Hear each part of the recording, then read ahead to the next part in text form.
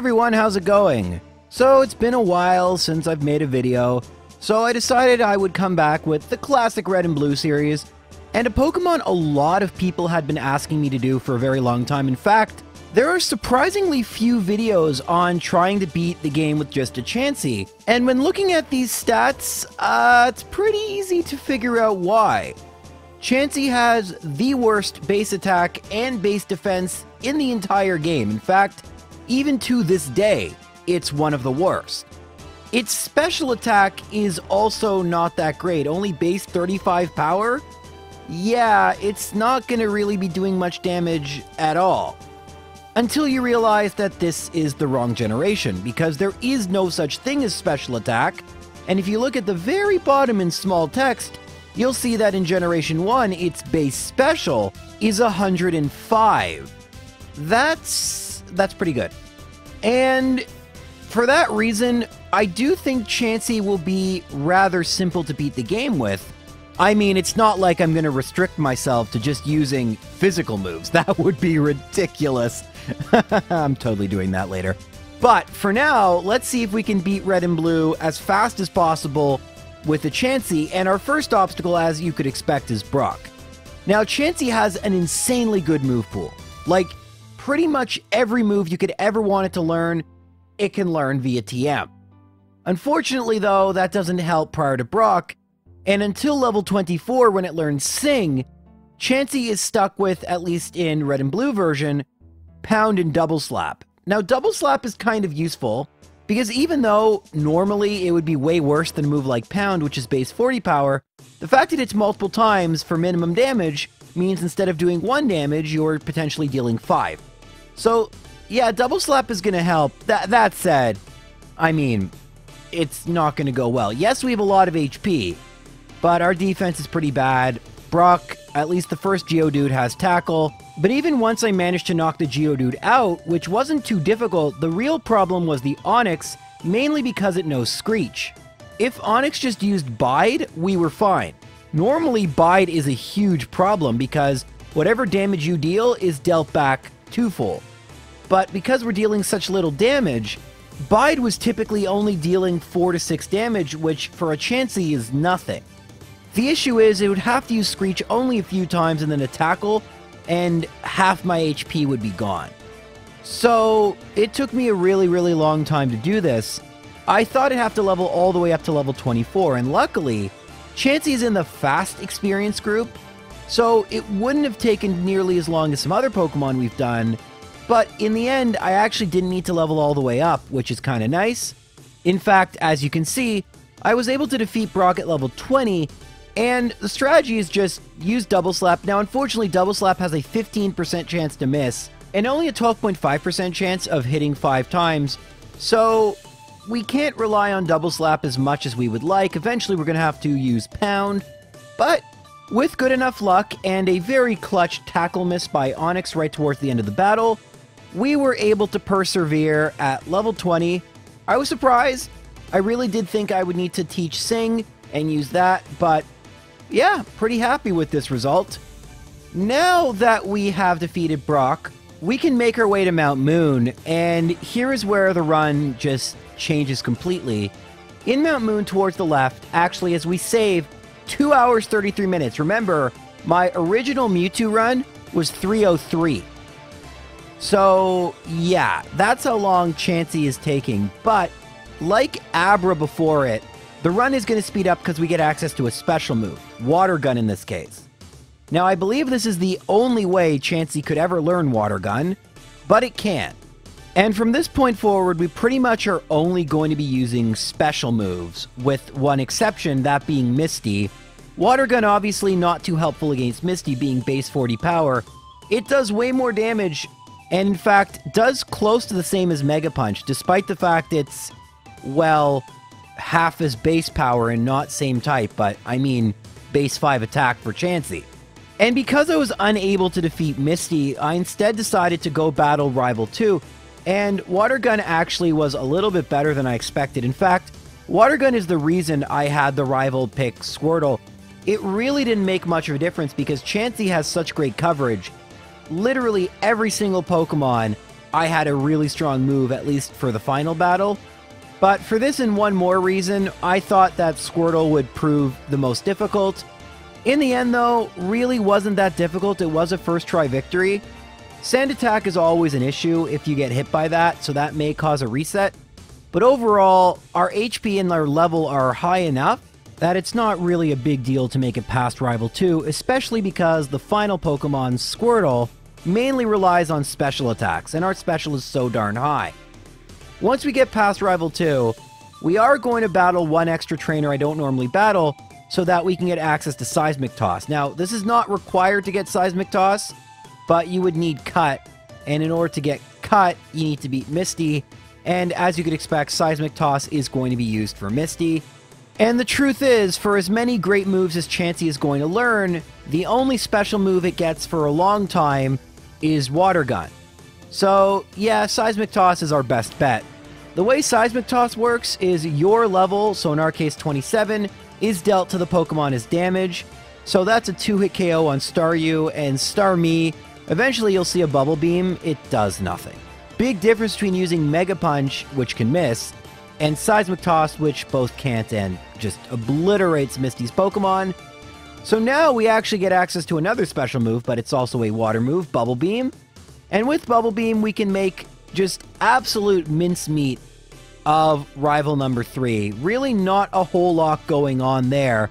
The one thing I'll mention at the beginning is it would be nice if Bubble Beam were a 1-hit KO on Pidgeotto, because Sand Attack, thankfully we don't get it. You also might notice we're not at full HP. I was trying to shave off a little bit of time by not healing and digging after I defeated Lieutenant Surge right back to Cerulean. I do that a lot, but with Chansey it's extremely noticeable since I have just so much HP. And will I be able, at the HP I have remaining, to defeat Lieutenant Surge?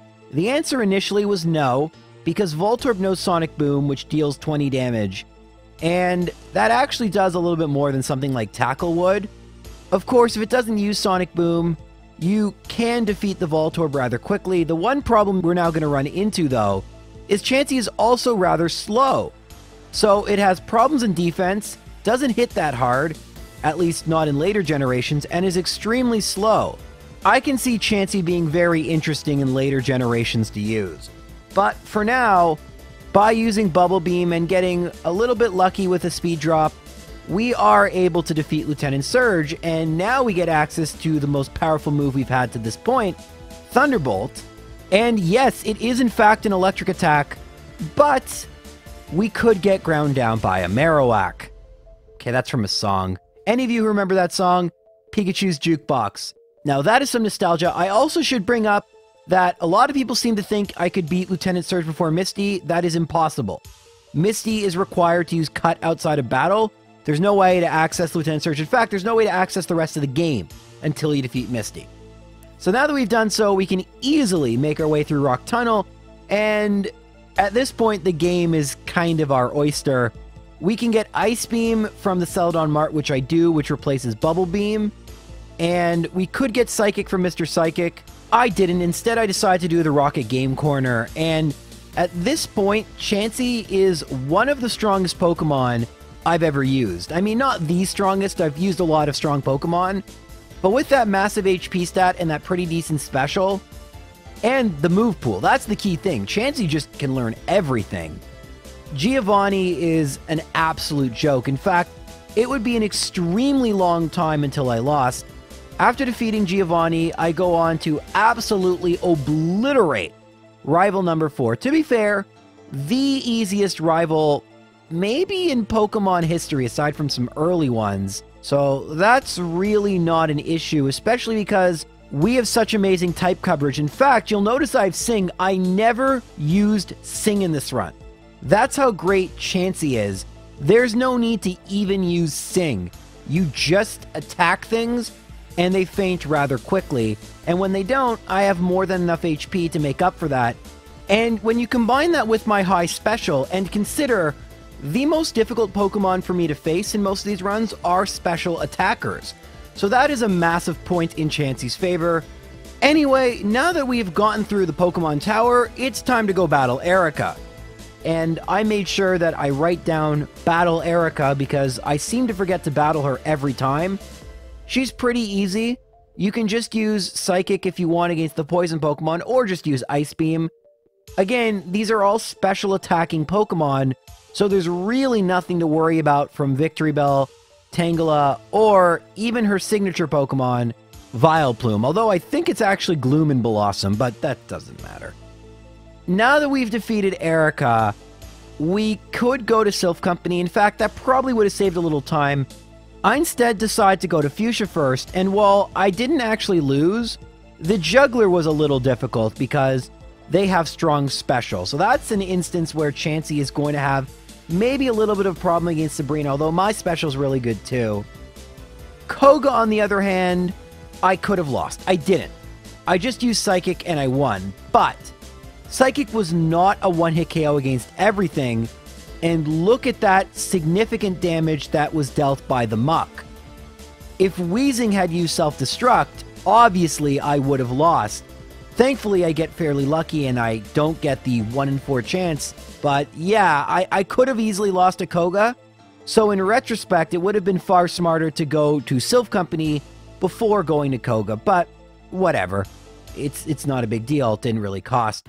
Now we go battle Rival 5, and definitely a little bit more difficult than Rival 4.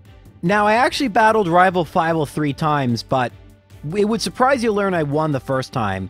And you see right there why maybe I needed to reset. The sand attack from the Pidgeot was brutal. I ended up getting quite a lot of misses. Otherwise, Rival 5 is a complete joke, to be honest with you.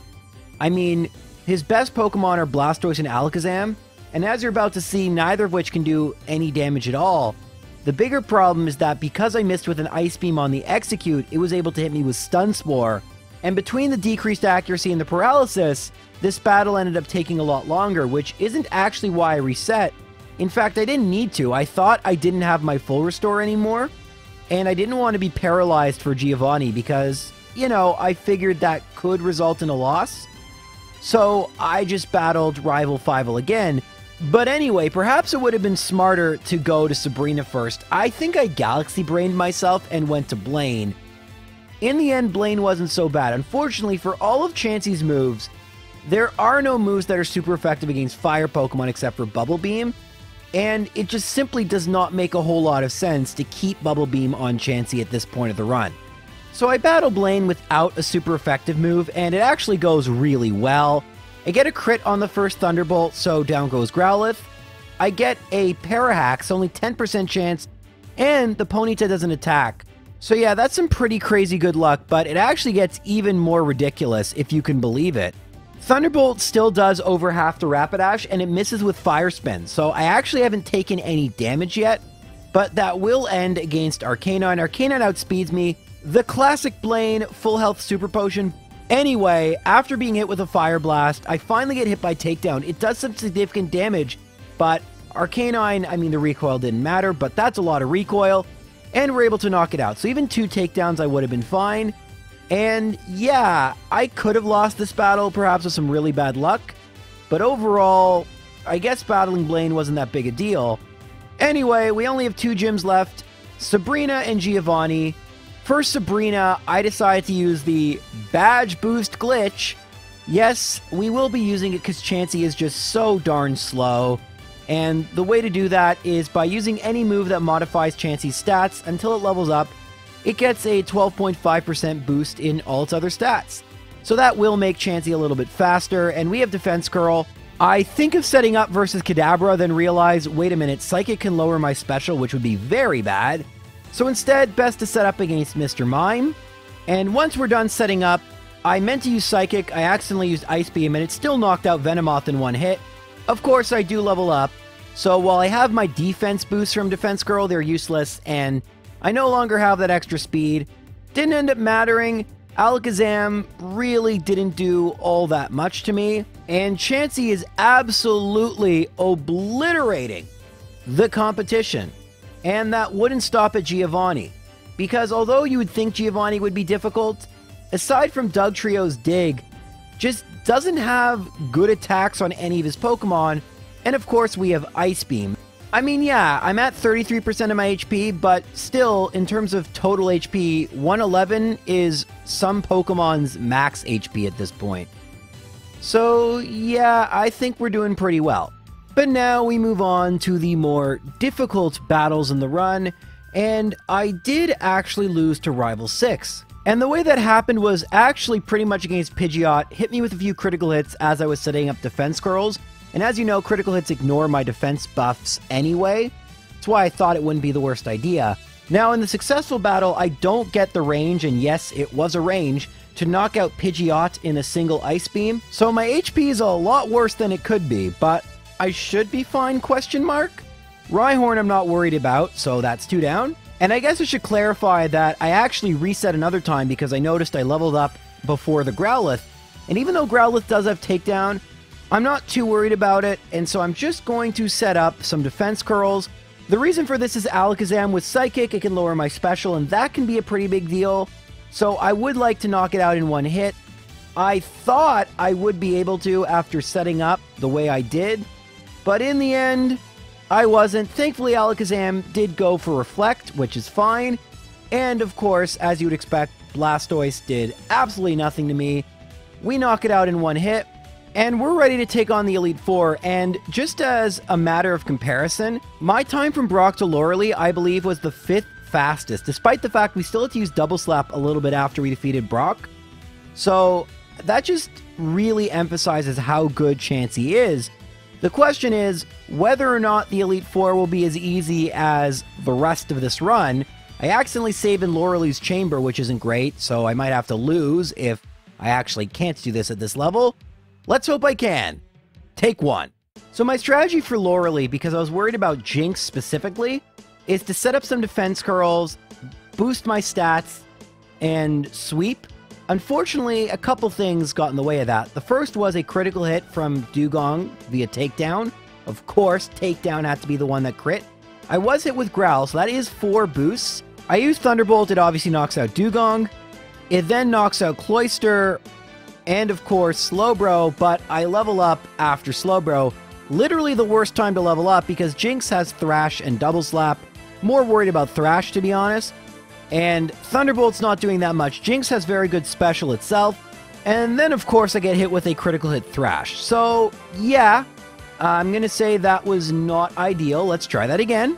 Since the reason we badge boost was primarily for Jinx, I'm not going to bother wasting my time, I just go for Thunderbolt. You can now see conclusively how much the badge boost glitch matters, because that obviously was not a 1 KO, although I get hit by a Growl, so that is going to help me. I knock out the Dugong. Cloyster's not all that bulky, so we're able to knock it out in a single Thunderbolt. Now comes out Slowbro. It's going to take multiple hits, but the only attack it can use is Water Gun, so yeah, not really worried about that. I could have taught Mimic here instead of Defense Curl and mimicked Amnesia, but I didn't do that. And I actually make it to the Jinx at full health. I decide to set up a few Defense Curls, and you can see that crit from the Jinx's Thrash really did matter.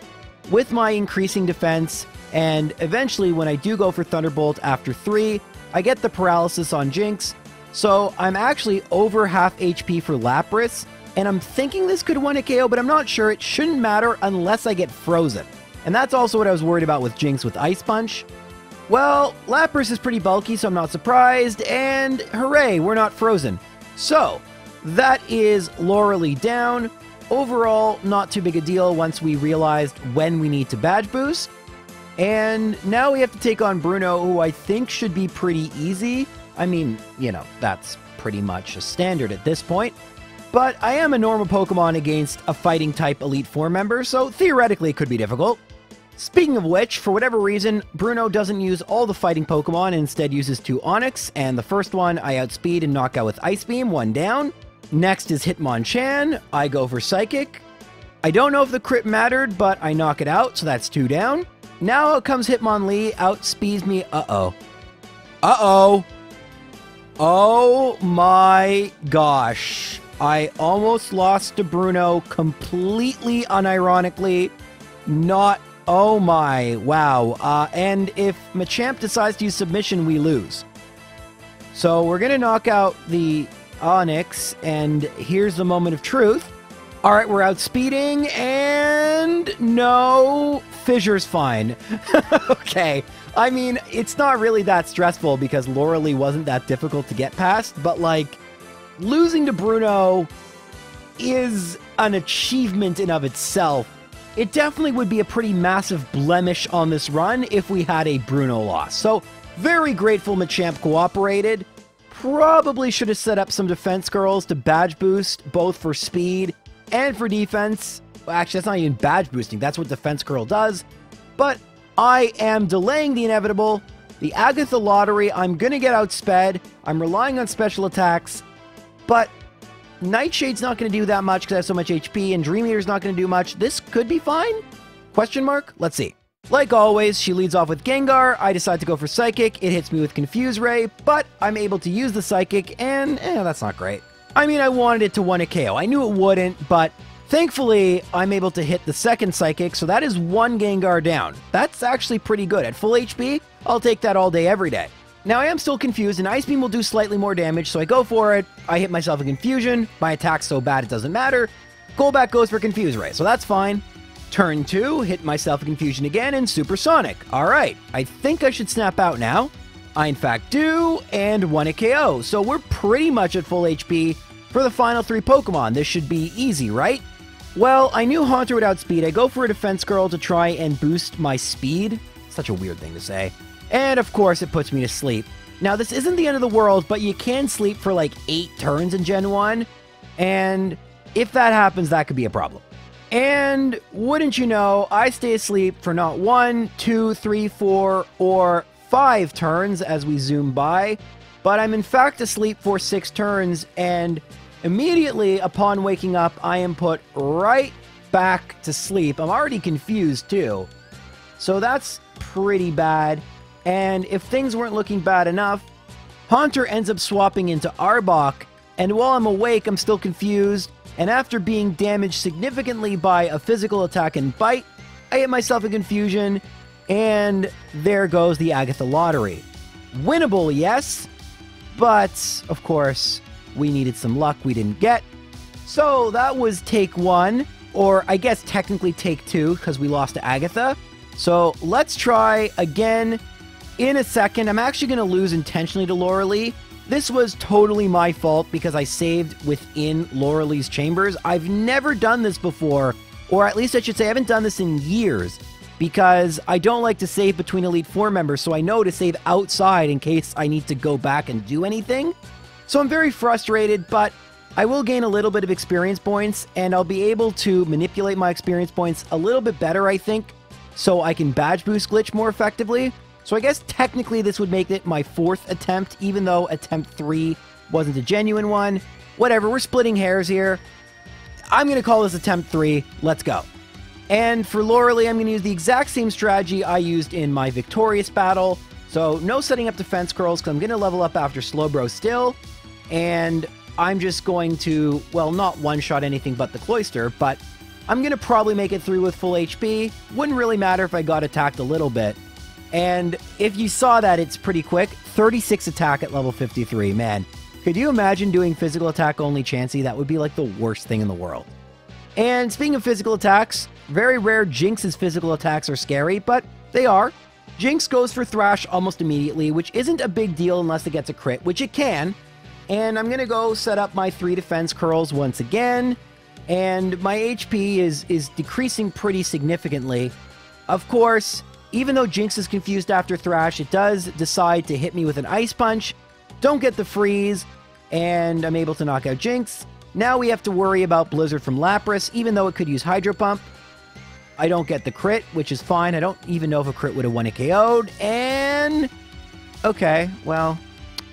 I mean, I didn't get frozen, but man, it keeps using Blizzard. So, that's Lauralee now defeated for a 2nd time. And against Bruno, I'm going to be a whole lot smarter. There was a really easy way to avoid what almost happened the last time, and that's, well, you've seen it already multiple times, using the badge boost glitch to increase my speed, and special, not that that matters as much, so that I'm not outsped by Hitmonlee, and I don't need to worry about jump kick. Even if I were, I would have more defense, which would be nice. And so that's exactly what I do, and of course, I can't do math properly, and I level up instead of right after the Hitmonlee, right before. So I do have a lot more defense, but that speed boost I was hoping for is gone. Of course, it goes for high jump kick, and, oh, well, I guess Defense Curl helped just being Defense Curl. Nice! No badge boost glitch even needed. that was pretty cool. So Bruno is going to be defeated. Even submission, I'm not overly worried about, not that that's probable. And of course, after we defeat Onyx number 2, we get Lear. So that brings us right back to the Agatha Lottery, and I do think I got really unlucky last time. So I'm thinking with just average luck, considering how good my HP is, it should be fine, question mark? Well, immediately, great luck. We get the swap, so that's a free Defense Curl and a little bit extra speed. Now, Golbat can use Haze, which would be very, very bad, so I'm just going to use Psychic to knock it out, and that's one down.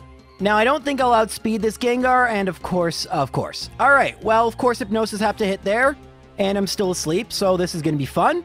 Nightshade, alright, still sleeping. Alright, Confuse Ray, that's pretty bad. At least I woke up, but now I'm confused. Alright, Dream Eater is literally the best thing it can use while I'm awake, and I'm going to try Defense Curl. Maybe I'm going to outspeed now? Just to be safe or greedy, I guess. Let's go for one more, and I'm outspeeding. That's great. And another Dream Eater miss. So I think I only have one more turn I can be confused, and we could sweep through Agatha. Alright, I don't snap out. I hit myself. Nightshade is fine, but this should be the battle. Confuse no more. Psychic. One down. We should easily outspeed and 1-hit KO the Haunter. That's 2 down. The same thing should be true of Arbok. Yes, 3 down. And now just the final Gengar. No Hypnosis on this one, so we should be in the clear. And we get a crit. Okay, alright.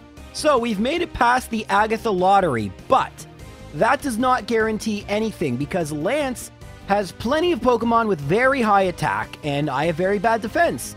So this could be bad. I do have Ice Beam and Thunderbolt, but the question is, will I be able to outspeed and survive the onslaught of Lance's Sword of Dragon Pokemon?